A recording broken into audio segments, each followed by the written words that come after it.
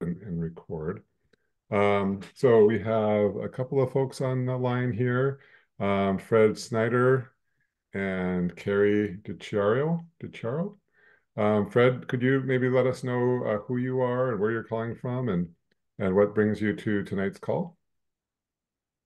Uh, I'm here with my daughters. Hello, hello. Hello. The Hi. video off. You want to turn the video on? Sure, turn the video on. Video on. And they are high school juniors this year. Okay. And we are interested in the program. It sounds like a good introduction to a lot of different topics. Yeah, great. And where are you all calling from? We are in Chicago. Okay, wonderful. And welcome, Welcome. Carrie. We were emailing today, and where are you calling from? Hi there. Yes, we did email earlier today. I'm calling from Lexington, Kentucky, and my son Aiden will be a rising senior as well for the coming year. So I tracked down the program online and thought it sounded like a wonderful way for him to spend some time seeing the interdisciplinary nature while he's trying to decide whether to do STEM or liberal arts colleges when he starts his search. Awesome. We're Excellent. to come, and we actually have both.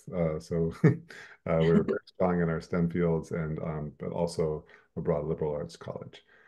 Thank you. I love you're hearing you talk. My mother's family comes from sort of Sonora, Elizabethtown region of Kentucky, and so it's very near and dear. Okay. I think that we'll go ahead and start, and then those who maybe are going to join us late, I'll make sure to send them the recording. So, all right. I'm going to start with a brief set of slides just to introduce the program. So I'm sharing my screen now. Slideshow. So I think you all know that this is the Beloit Summer Academy. It will be running June 16th through June 29th. So the second half of June, really aimed at high school students who will maybe have 1 week off after the end of the year and jump right into this intense experience, but then still have enough time for a good amount of summer vacation. The what we're going for here, the why, is that we want students to have a first taste of college as you're exploring where to go and what college is about, what you want out of college. We want this to be an opportunity for you to have that first taste. We do offer one US semester hour of credit, so that distinguishes us a bit. That's transferable to wherever you go, but we would love for you to transfer it to your Beloit College record and come and join us for your undergraduate degree. As somebody mentioned, we make sure that you are sampling a variety of disciplines and subject areas, as well as experimenting or exploring what it might mean to major in different things as a college student. We emphasize project-based learning, so you're really focusing on a project and trying to apply all the things that you're gathering from the different workshops into some sort of a final project that you would then present. Uh, because you would be meeting with so many different professors, you'll connect with a lot of different professors and as well as current undergraduates. So Tanzil is one of our undergraduate students who is a mentor, as he mentioned. We expect 4 mentors as part of the program, but also a lot of other students on campus who you can meet. And then finally, but not last but not least, having a lot of fun and making friends. To give you just a little bit of a thumbnail of what it looks like on the academic side, we'll have 2 sections of this course. It's called Would I Lie to You? Fakes, Forgeries, and Fantasies. It's a course about authenticity. What's real? What's fake? How do we know what it is? What's real? How do we verify? How do we authenticate? So all the different disciplines and academic approaches to learning have different sets of tools. And what's great about interdisciplinary learning is that you're able to borrow and combine these various tools of figuring out what's real. So a chemist may use chemical analysis to decide what's real and what's not real. A historian may be evaluating primary sources and authenticating perhaps documents that they find in an archive. So that's a set of skills and tools that they use to figure out what's true and what's not true. So it goes on, and every discipline has their different approach. So we have two professors. One is in the Department of Music, and one of his specialities is about authenticity in music. And then Michael Dango, who is in English and Media Studies, he's teaching critical internet studies, and he's leading this year's human rights focus on disinformation or misinformation and media literacy in the digital age. So they will be your lead instructors. They'll be your common thread helping to contain the different workshops, but you will have guest lectures from 8 or 9 different professors from anthropology to museum studies, theater, biology, chemistry, creative writing, economics, cognitive science, Japanese. So they will all conduct workshops around the same theme of how do we know what's real and not. Economics, I'll add, we had a wonderful session on NFTs, non-fungible tokens, and cryptocurrency. So how do you know what currency is real? It's kind of just an idea. And that's a really interesting concept when you apply it to our broader economy. So we have excursions around the topic. So they're fun things to do. They're not in the classroom, but they still have students thinking about the topic. And of course, downtime, fun and relaxation, game time, recreation, and then a final project symposium for the final day when parents come to pick up their students. We hold a symposium where they can present that final project. Parents can see what they did. All the professors are invited, staff. So it's a great celebration of the program. So again, it's 2 weeks, June 16th to 29th, 6-to-1 ratio at least of students to undergraduate mentors. So there'll be a lot of individualized attention and support. Some examples of the excursions are our wonderful Rockford Japanese Garden, the Anderson Japanese Gardens in Rockford. Great example of something that's very, very authentic, quote unquote, but it's in the middle of Rockford, Illinois. So is it real? Is it not? We're going to go to a botanical research site and as well as nearby cities. We might go to a living history museum. Again, this idea of how do we represent things and how do we know what's sort of real or what's invented or exaggerated. So other fun activities, we'd spend time in the recreational facilities and in the city of Beloit. And then you'd be working with project teams. Oftentimes in the afternoon, there'll be a 2-hour slot where teams get together and the professor will sort of keep the teams moving along their project goals. We'll also incorporate workshops on mental health and adjusting to college. So we won't be doing mental health counseling, but we'll be talking about some of the challenges and anxieties that students have about transitioning to college and what are some of the supports and ways that different colleges take to supporting that transition. Costs, I'm sure, are of interest. So as you can see on the website, it's $2,000 for tuition, room, board, and all activities for the full 2 weeks. You secure your spot with a $300 deposit, and then the remainder, the $1,700 remainder, is billed at the end or after the program. The way our billing cycle works, usually they aren't able to issue a bill until the end of June or beginning of July. There are payment plans available, so things can be sort of spread out over a few months. And then we have a limited number of scholarships, which would be full scholarships, but they do not cover the cost of transportation. And students can apply for the scholarship after being admitted. And that's just based on need. And the admissions office will have an application that tries to assess that need as best we can. Here's some shots of what the campus looks like in the summertime. This is very early summer, late spring. But we are on a campus founded in 1846 before Wisconsin was a state.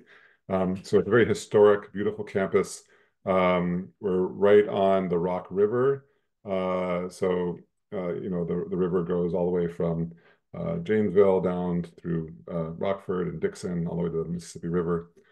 And so we have beautiful sites, beautiful buildings, and a lot of open space where students can hang out. We have a boathouse that's right on the river. So there are canoes and kayaks that we might organize outings on, but making use of that river space. Just a quick snapshot of some of the different workshops that students did and some of the activities. So they did a workshop on analyzing authentic materials in our Logan Anthropology Museum. So looking at real historical archives. This student on the left is looking at pottery, a piece of pottery that had been glued back together from pottery shards, and is analyzing traces of what part of the pot is real or authentic and what's not. Basically doing that sort of investigation with different tools like a black light and things like that. They did analysis of different objects that are comparing objects that are sort of original and quote unquote authentic to objects that are new and designed based on an authentic sort of piece of an artifact, and discussed issues around cultural appropriation and what that means. The group did a podcast, basically reflecting on their experiences, and then there was an art contest that Tanzil can tell you about. This is just a shot of Professor Borowski brainstorming with them about the ideas of authenticity, and he got all of their ideas out and then used that to help them shape their projects, which they presented at the end.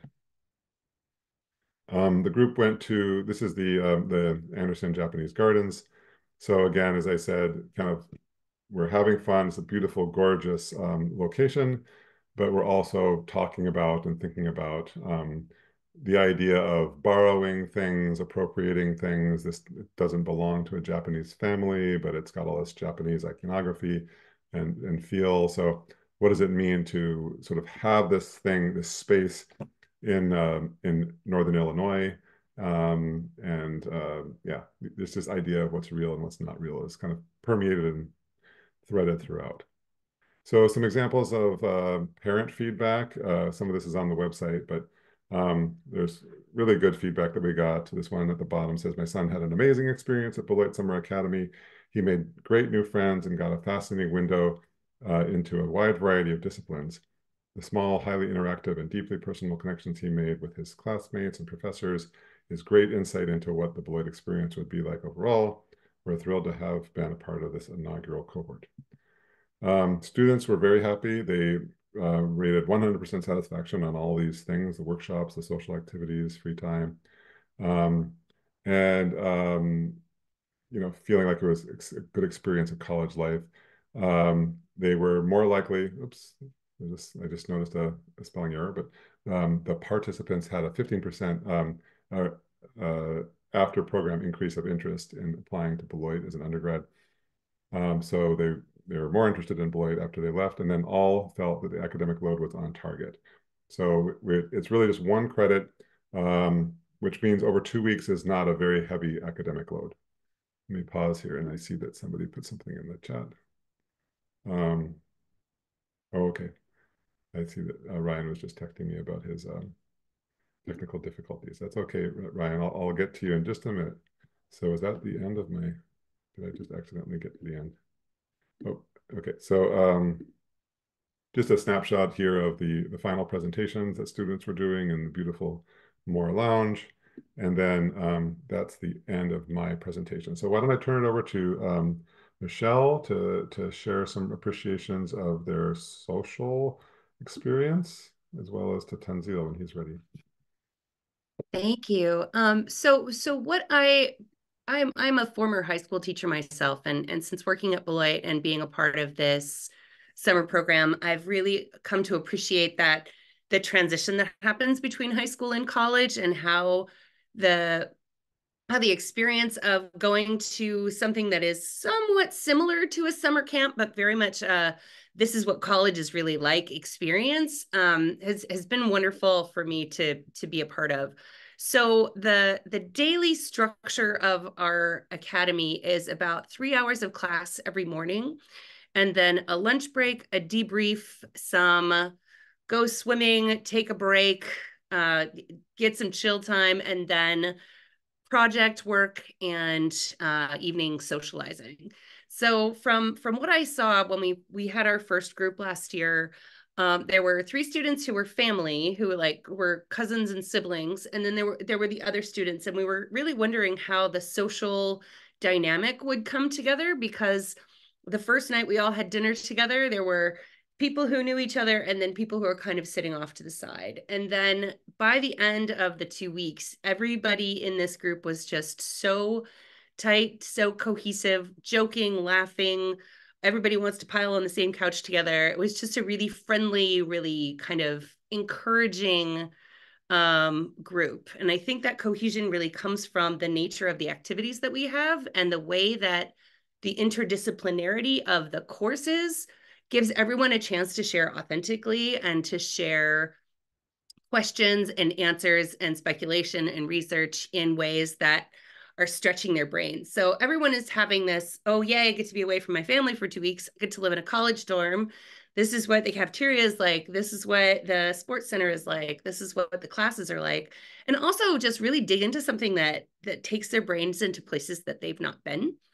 So we noticed that the social interactions from having so much time together and also just being curious in a new way with people that they didn't know was a really positive one. So Tenzil, do you want to talk about some of the activities that you guys do when everybody's not in class? Yep. So for me and like we had like two mentors that last time, Vika and me, and we had like all of the things planned what they are going to do every time after the class and after the debrief sessions. So because we didn't wanted them to be like leave alone and go to their room and do nothing and then watch laptop or something like do some watch YouTube or something. We didn't wanted them to do that. We were like, let's do something. Let's have some fun. Let's do some kind of activity. So we usually had like different activity plans. Like sometime we went out to watch movies in the Pearson. Like there was like a big projector and everything was there and everybody was there and like watching movies. And apart from the movies, we went for the excursion basically, and we were like we hide out like some clues everywhere around the campus, and they were like going around the campus and finding what all the clues were and how the one clue is related to another and how they have to go there and there and there, and they have to wander around the whole campus and find out the final clue. And the team were divided into like two parts, and it was quite fun. And overall, for me, if I say like as in if I was a student, because I never went to summer camp or summer academy kind of stuff. I'm originally from India and I directly came to school. And for me, if I had to be that student in that place and do all that kind of stuff what they did, believe me, I would have like enjoyed it a lot, because I had seen them like laughing and doing and like laughing at some silly jokes which were not even like I like for me and Vika, we were like, why they are laughing? Like there were like some insider jokes which they had every time, laughing at some ringtones, funny ringtones or whatever. So it was like so much of inclusivity, maybe, and more of like sharing their thoughts and doing whatever they want to do. And we also, one more thing, we had like prize competition for fashion show actually. We did like a fashion show and we had like a prize competition. But the fun fact about the fashion show was the theme should be related to some like social cultural topic. Like, like you should show some kind of theme behind the fashion. So we gave them like all of the old clothes and all of the things, like different things, or old stuff, different things. And we made them like, oh, these are the stuff, and you have to do something out of this and come up with some new idea or come up with some new theme. And then you have to like present the theme and what your design is all about, what you are wearing and why you are wearing and how it's affected to the real life problems. And it was more about that. And there were like a different people had like different theme which they were talking about. So one of the team won. I still remember Eva and Tyler, and I guess Ryan was there, I think, in that team. I'm not sure, but there were like a three people in one team and they won and they got the prize, actually, the real trophy, uh, the passion prize. And it was quite fun. Like Thank for me, you. I loved it. Thank you. And so we also have Ryan with us. I think he's having a little problem with his camera, but Ryan, do you want to just talk a little bit about your experiences and then we'll get to some questions? Oh, can you hear me? Just checking. Yeah, okay. So I was a student who went through the program. I missed a lot of what you said earlier, Josh, so sorry if this is a repeat. But I really enjoyed a lot of the balance between the classes and like the extracurricular activities that we did outside of things formed a really good I'd say schedule. And it was just a really fun experience overall. Made a lot of strong connections to the program. And yeah. Ryan, do you feel like doing the Summer Academy made you feel like more prepared to start your freshman year at Beloit? Oh yeah, definitely. I know I was like really hesitant when I first came to Summer Academy, and then by the time I was like all the way through it, I was kind of sad that it was over. But when I came to Beloit here, I felt Mm-hmm. very comfortable in the transition between the two. Great, thank you. Okay, so I think we can open up for questions. If anybody would like to chime in or ask us about the program, anything we haven't covered. If you don't mind, I would like to ask whether there's going to be a cap on the number of students this year, or Yes, so we're hoping to cap it at 24. So we can have two cohorts of 12 for classes, and then we have a 6-to-1 peer mentor to student ratio. So the peer mentors are Beloit College students, and they stay in the dorms. They do all of the afternoon activities after class is over, make sure everybody is okay. If any medical emergencies happen after hours, which we always hope they don't, there's somebody right there who has all the phone numbers. So the classes are groups of 12. And then the breakout groups, usually the project groups are 3. Then the breakout group with the mentor would be 6. So there's a lot of hands-on, and we don't want the classes bigger than 12 because you just can't connect, you know.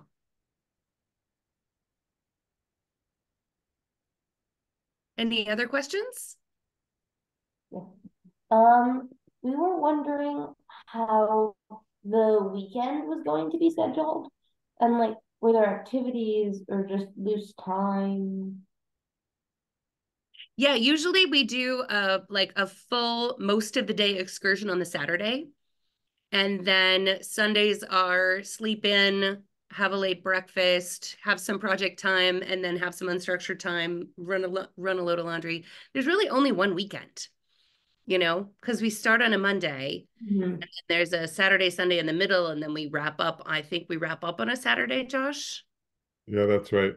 Yeah, so it is scheduled time, but there's freedom within the schedule, if that makes sense. So Okay. there's that parents are probably wanting to make sure they know that it's not like you're just free and alone in Beloit, Wisconsin on the weekend. Uh, Everybody is doing things together, and you'll always be with your mentors, and you're not allowed to like really just go off on your own. So I know that that might feel constraining, but that's the way it has to be. We can't just have students just kind of going off on their own. So you'll be if you go, it'll be in small groups with one of the mentors. That makes perfect sense. Thank you. Yeah, yeah. Well, and also we try to give the days structure, but like the first week last summer, we had this really massive heat wave, and there was a lot of smoke from the wildfires up north. So where we were like, okay, we're gonna be go, go, go, go, go. And then we have free time in the evening. At 2 o'clock, everybody was dying of exhaustion. And we were like, okay, we're gonna change the work plan to after dinner, and we're going to the pool now because that will be much more refreshing than sitting working on homework and then not going swimming when after dinner when the pool is closed. So we've built a lot of flexibility into when the different chunks of the day can happen. So if it's really hot and nobody wants to do anything, okay, you have to go swimming or sit in the air conditioning. Sorry. You know, um, and it's really, you know, like different groups have different energy. So as we assemble our cohort for the summer, we'll be able to kind of define roles with our peer mentors as everybody gets to know each other. Like, okay, this is the group of people who would like to sit in the library air conditioning. This is the group of people who would like to go swimming. We will have enough people to kind of balance it out so everybody is accompanied but not necessarily hovered over, you know, because it is college. You know, we want you to feel like you're at college, but also we can't be like, sure, go downtown, come back in 5 hours. Like that's, you know, there's legal stuff. We can't do that. Any other questions? I had one other question about the, I assume, dorm situation. I just wanted to check and see whether it was doubles or triples or. I'm pretty sure last year everybody had a single room. Oh, Because we had fewer students than we were expecting, but it would be a mix of singles and doubles. okay. Yeah, Thank and you. they will be on let's see, We have a mixed segregated, gender floor, right? Or do we not? yeah, but separate bathrooms based on gender. So last year we were in Aldrich, we'll be in Chapin this year, I think. Yeah, so but they would all sexes and genders would be on the same floor or floors, but with separate bathrooms is the plan. Yeah. And of course with private bathrooms, single use bathrooms for those who want them. Some people don't want to have the group bathroom at all. So Yeah, we have a lot of different configurations in our facilities. So as people let us know what their needs are, we're able to accommodate pretty much anything. Yeah. Great. Well, we're running up to the end of our time. So last call for questions. If you have any other questions after tonight, or you would know anyone else who would like to come and talk to us about Summer Academy, please send along an email and let us know what you think. Registration link is open, and sign up, invite your friends. We're going to have a great time, and we hope to see you this summer. Super. Thank you for your time. Yeah, thank you so much. Good night, everyone. Good thank you. night. Nice to meet you all. Thanks, Tanzil, and thanks, Ryan. Thank you. Good night.